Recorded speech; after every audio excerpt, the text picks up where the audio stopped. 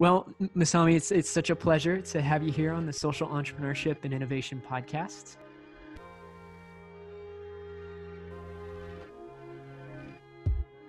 And for folks who may not be familiar, would you mind introducing yourself and sharing with us a little bit as to what it is that you do? So, hi, I'm Masami from B1G1. And so B1G1 is a global giving movement where businesses from around the world come together to make a positive impact in the world. So since 2007, we've worked with thousands of businesses coming from more than 40, probably 5 countries.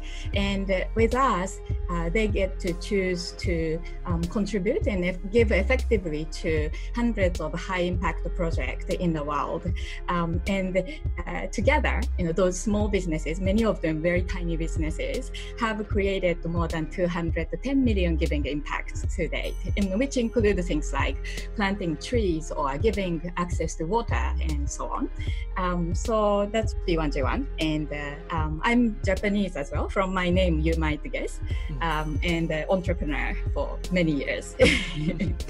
And so I guess I'd love to start there. As I mentioned, I was doing my research beforehand.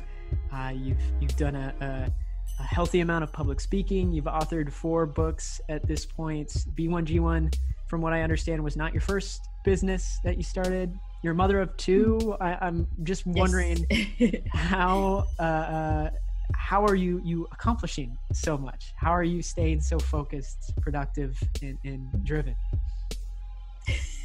Actually, that's funny to hear this like productive and focused and driven part. Yeah, I think I'm pretty driven, but productive and focused, sometimes I'm not too sure.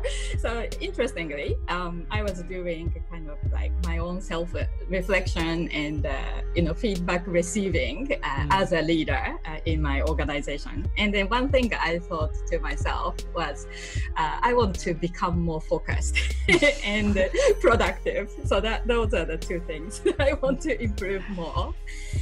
But let me tell you a little bit about my background. So I wasn't so goal-driven or result-focused in my own endeavor, but I've been very lucky to be given so many great opportunities to continue to learn and meet and connect and work with amazing people from around the world. So when I was young, I was a very shy, quiet child. So I would never imagine one day I would be speaking on a podcast with somebody from halfway around the world. So I wouldn't have imagined that. And plus, I couldn't speak English. When I first left Japan at the age of 20. What happened was, one thing I had was curiosity. So I traveled around the world at a young age, backpacking.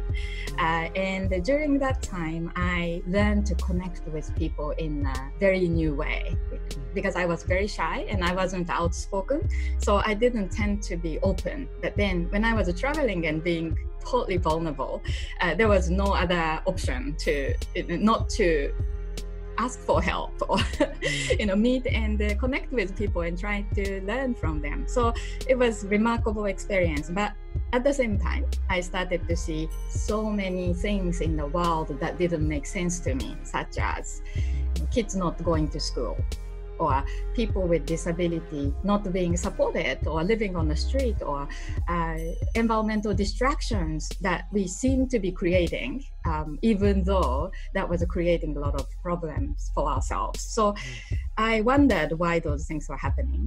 And then eventually, years after that, when I became a mom for the first time, and that was like 20 years ago, and holding this little baby in my arm, that was the first time I thought about all the things I learned and saw. Then I thought I wanted to do something.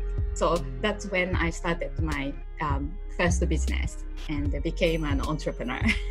And so then what is it like now, 13 years, I guess, into B1G1 and the really impressive giving statistics there in the community of businesses, over 2,500, you said the over 210 million giving impacts made.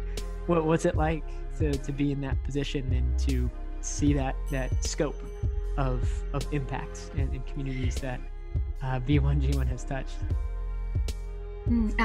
So I think the interesting thing is that I probably today feeling not so differently from when we started. Interesting. Because day one, when we didn't have anything, we didn't have a cool system or so many variety of, so many projects or so many businesses working with us or so many impacts to say we've achieved this. Even at that time, I think the sense of connection and inspiration and meaning was there, because when I remember when I spoke about B1G1 for the first time and invited business people in the room to join in this mission. And then that day when we didn't have anything, we didn't, I couldn't say there's a list of features that you get to access or anything. But when I talked about how I felt and what we wanted to work on and invited the people to come together, and then so many business people in the room said, yeah, I think that's a great mission and it's worth achieving and I'm in. And then when kind of that day too, I felt so inspired by the spirit of giving and desire of the people to give, because giving is not the necessary thing for businesses to do.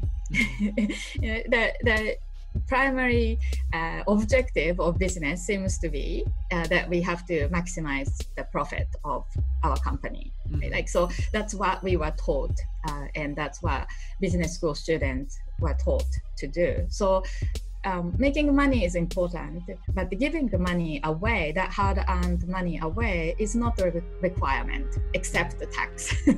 So it's inspiring always to see how actually people have this desire to do something meaningful, help others, serve, make a positive impact. And so on a day-to-day basis, I'm continuously feeling empowered and inspired when we get to talk with these people, or just to see how that small giving impacted somebody's life